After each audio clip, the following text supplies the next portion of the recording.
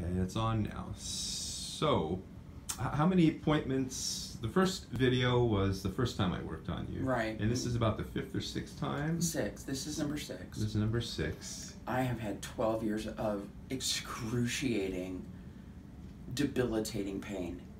And after 6 appointments, I have no pain in my lumbar, and no pain in my thoracic, and almost no pain in my cervical spine. But there's something skeletal in my cervical spine, Right. and trigger point's not going to help with that. Yeah. And I understand that. But after 12 years, to not have pain in those other areas of my spine is like mind-blowing. I mean, my mind is blown. Yeah, what was your original pain level? When I first saw you, what would you say, 8 or 8, what? 9. I was almost in tears Okay. on a daily basis, waking up in the morning crying, taking the pain management because I couldn't get out of the bed. And what is it like now?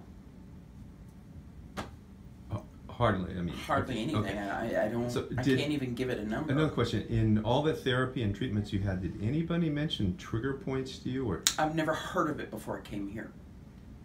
Never. And no one's ever mentioned it to me. I've been in physical therapy. I just ended in October. Okay. And nobody mentioned it. No, I had it for a year. I'd been in it for a year. Okay. Nothing. Okay. What did you try? Acupuncture? I have a needle with issues. Oh, I see. Okay, Needles, all right. so. Okay. But thing is, no medical doctor mentioned the word trigger points. Not before I saw Dr. Lou. And we've eliminated them now. I don't know why people don't know about trigger points. This clinic knows about trigger points, obviously. I'm very grateful because I'm able to function and take care of myself and my home. I'm more social. I don't have pain. I don't feel like I need to hide in my home because I can't do anything. I can't go anywhere. I don't feel like that anymore. I want to be social because it doesn't hurt me to go out and do things. Well, that's incredible. I mean, 12 years of isolation, that is incredible for me. Okay. Emotionally, that's huge because I don't hurt. All right. Well, listen, I am happy you're feeling better, and I'll see you on Monday, okay? Monday, you got it.